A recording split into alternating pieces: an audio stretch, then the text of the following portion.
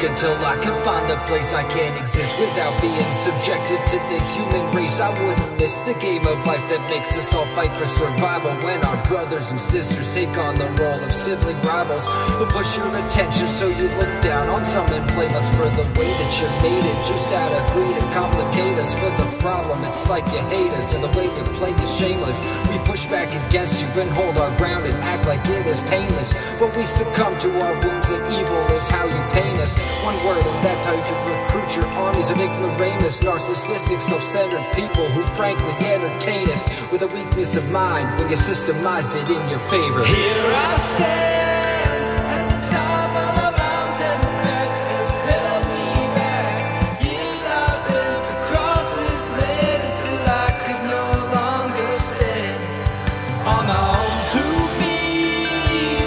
Feelings like I haven't been. I have to change my plans again and again until the day I reach the end. Find me when I'm hiding deep in the back of town. It's lack of confining negativity, relying on the ones that never want to see me bleeding. From the ceiling of my mind I see my whining, and there's worse times I'm trying for the ones that secure defining moment of my life when I know I'm pining for my own time that I'm crying to be over.